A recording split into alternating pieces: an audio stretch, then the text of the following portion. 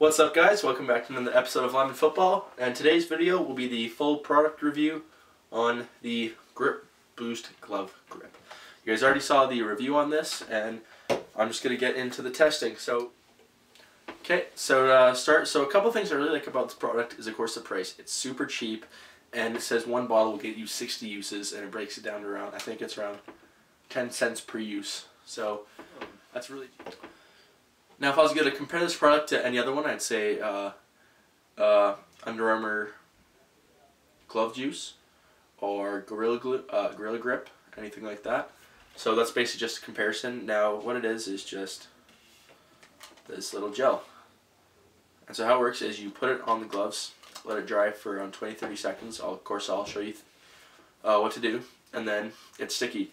One thing that kind of is not good about it when I was testing it, luckily I had some testing in all weather conditions, and when we were using it in winter with snow, when there was snow in the ball, it made the Grip Boost wet again, and it came off kind of on the ball a bit, so that's why, you know, when they have you dry it at the start, it's sticky. But as soon as it gets wet again from, say, a ball, it's not the best. So that's one thing to look out for. Maybe I don't use gloves in any wet conditions anyways, except for my Nike Hyper Beast, because those are unreal gloves. But so I'm going to test this with a whole bunch of different types of gloves. So to start off, I have Nike VaporJet 2.0, Cutters Rev Pro. This is a really weird material on the Under Armour Combat 3. Watch out for the review coming soon. Because this is a really not sticky glove. It's not at all. There's no tack on it. You can't grab a ball with these gloves on. So I'm going to try it on these. See if you guys can make these into a nice sticky glove. Under Armour Combat 2s. And finally, Nike Hyper Beast 2.0s. I don't have any VaporJets anymore. I sold my white pair, and the red pair you guys saw, those were my friend Evan's. So I don't really have any of those anymore. Luckily, it is all the same grip as the Nike. It's the Magni Grip as the 2.0 anyways. No grip change, so shouldn't really affect anything like that. Also, I'm going to try it on just my bare hands and see how that helps with the ball. So without further ado, let's start. So the first one I'm going to do is I'm going to do the receiver gloves. First one I'm going to start with is the Nike VaporJet 2.0 and a Cutters Rev Pro. Beach. So just to start off, we'll see with it here. I can get it to around right here, so about that white line, and start to fall a bit, as you can see. With this Cutters Rev Pro, it's around right there. Let's see if I can do it anymore. Right there. Okay, let's do some testing. So all you do, you take a dime size amount, like that. Rub it on. As you can see, definitely makes it really shiny. And dry.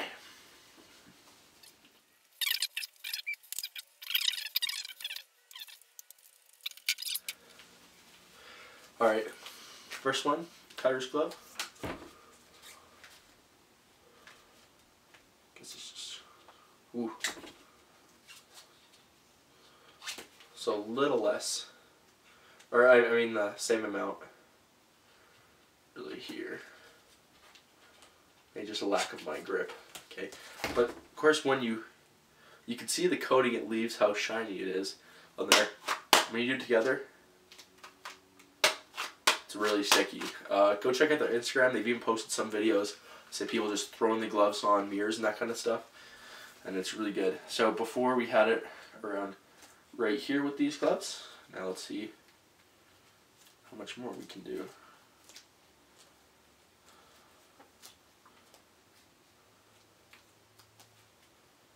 Right there. Nice. Okay, so definitely an improvement. Of course, that's Nike. Got Magni Grip, C-Tac, the Under Armour grip. I wish I could test it with a Adidas grip, but I don't have those gloves anymore. You know, a lot of rotating. Do it with that. Then we'll do it with a Hyper Beast.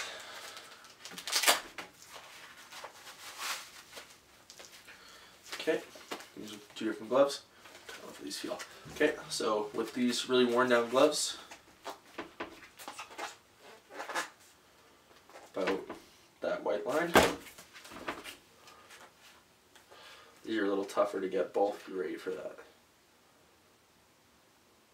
Okay, now let's put some grip boost on. Just not as much for that. Okay, now let's try this again.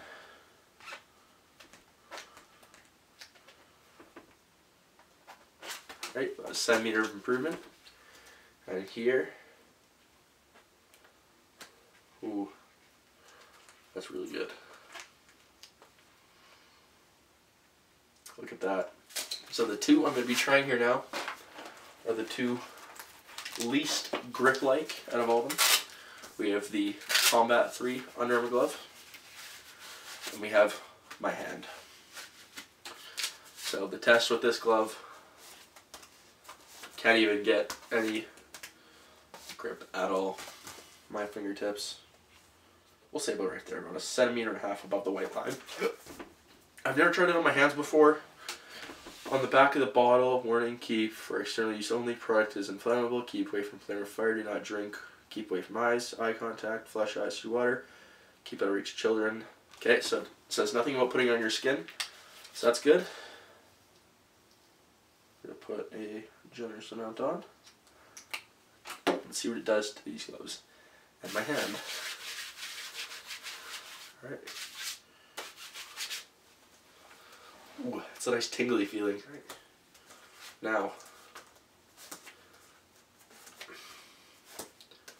still not a lot of improvement with this. Kind of just soaks in with this, so it's not particularly helpful with that. And it doesn't, hear it a little bit. It definitely feels a little different.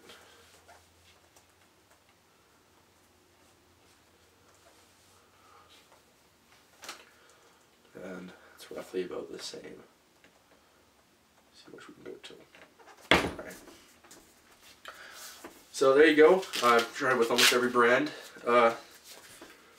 Really with the traditional lineman glove, it is a good accent. The nice thing with this is, of course, it is only $10.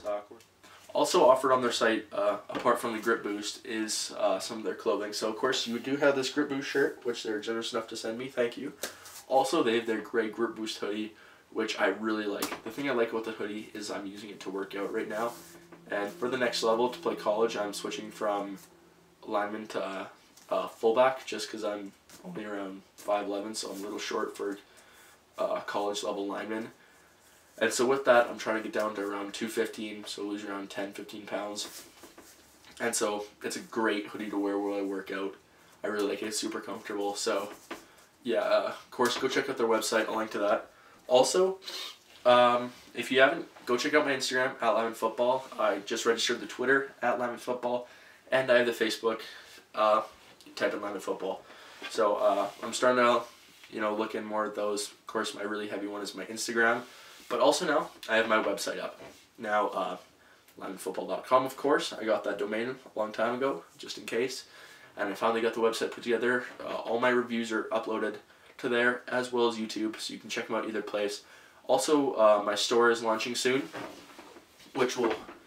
One of my main products right now is my Lyman Football bumper stickers, coming soon, available in 3 different colors. So you'll see those. Of course, you've seen it on my Instagram. And I'm also starting a Lyman Football forum blog on the website. It's going to be a place where we can all talk and give tips and that kind of stuff. So, yeah, I'm working to get that coming soon. So if you go in there right now, it just says coming soon. I'm working on it. I'm trying to get it out as fast as possible and get the store going. So go check out all my stuff, and thanks.